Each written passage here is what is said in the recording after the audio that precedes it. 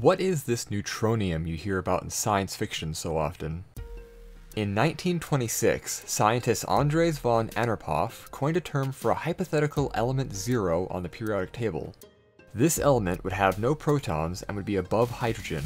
With no element symbol, it would be denoted by only a single dash. The name he gave this element was neutronium. In 1932, when the neutron was discovered, neutronium was able to get a proper definition beyond simply being element 0. A clump of matter made up entirely of neutrons with no electrons and no protons. The question now is, can neutronium actually exist, and if so, what would its properties be? Free element. The term neutronium isn't generally used in scientific literature as it's not a single defined thing, it's more of a casual descriptor, like unobtainium. Moreover, the meaning of the term has actually drifted in usage, and is more often used to describe something else these days, which I'll cover later. Starting from its original meaning, there are a number of things that could potentially be considered neutronium. There is some thought that neutrons can exist in bonded form, free of protons, which would make different clumps of neutrons isotopes of element 0. Mononeutron. A mononeutron is a single isolated neutron. One would be hard-pressed to call this an element, however. Isolated neutrons only have a mean lifetime of around 15 minutes, at which point they undergo beta decay, producing a proton, electron, and antineutrino. Neutrons like to decay when they are all alone. This will become important later. Dineutron. A dineutron is a pair of neutrons, and actually has been observed. However, it's not a bound particle in the usual sense. More just two neutrons that decide to hang out for a bit in an almost bonded state, but not quite. There are many hypotheses surrounding the dineutron and what it possibly is, like being a temporary resonance state in a nuclear reaction. Whatever it is, it's almost an atom, but not quite an atom. Trineutron.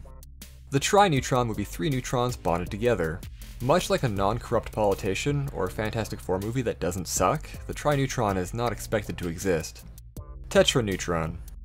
The tetraneutron is a clump of four neutrons bonded together. This particle might exist and has been reported in the past, however its existence has not been verified, so it's still a hypothetical. Pentaneutron.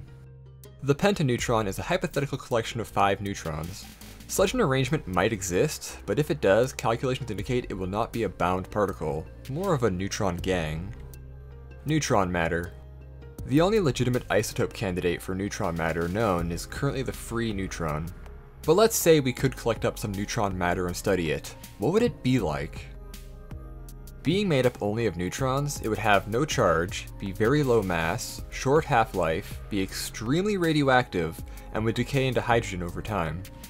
Bulk neutron matter would exist as an inert gas, likely classified as a noble gas. It would interact very weakly with other matter and visible light, making it very hard to observe and very hard to contain.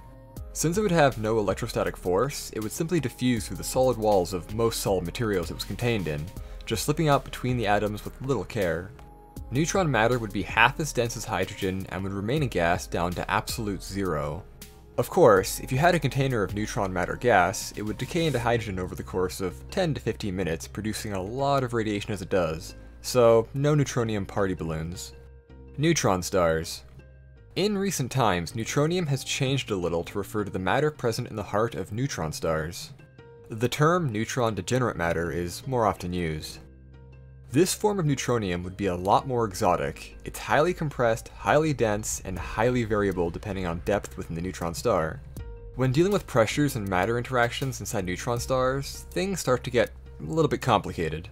You start encountering terms like neutron-proton Fermi liquid, quark-gluon plasma, strange matter, and nuclear pasta.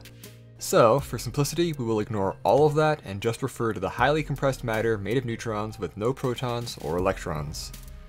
Can I look at it? No, you would not want to be anywhere near exposed neutron star neutronium. It is kept in state by the intense compression of the gravity.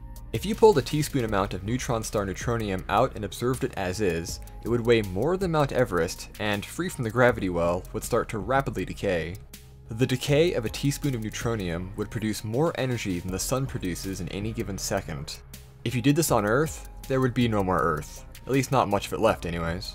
This is also why neutronium could also be considered the most powerful explosive substance known, even more so than antimatter.